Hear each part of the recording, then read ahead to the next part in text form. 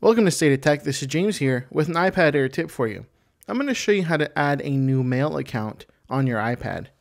So if we open up our settings application, we're going to come over here on the left hand side of the slide bar, and we're going to slide down to Mail, Contacts, and Calendars. Once we're there, we're going to see a list of all the accounts that we currently are signed into, and now we have this Add Account button. So if I tap on there, it's going to give me a list of options. I can do iCloud, Exchange, Google, Yahoo, AOL, Outlook, and other. So in any one of these ones up here, if I tap on it, say I'm going to tap on Google, it's going to prompt me to enter in my name, my email, my password, and then once I've entered in all that, I can even give it a description if I want to.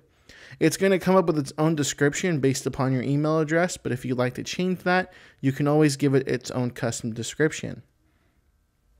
Now with Other, if I tap on Other, you see I can add a mail account, an LDAP, and a CardDAV, a Calendars, which is a CalDAV, or add a subscribed calendar.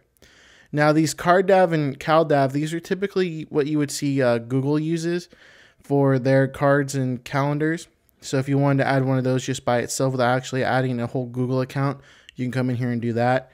If you have your own custom mail that's not a Gmail or Yahoo or anything like that, you can come in here and add a mail account. And again, you're prompted to enter in your name, email, password, and description. But if it doesn't automatically detect your server settings, you're going to have to enter in all those things manually. So if you have a email for work that they have manual settings for, you can enter those in for here.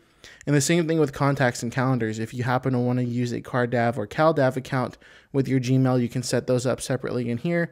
Or if you have anything like that for a business that you just want contacts to come through or calendars, you can add them here in this menu. And that's how you add a mail account here on the iPad Air. For more iPad Air tips, be sure and visit stateoftech.net.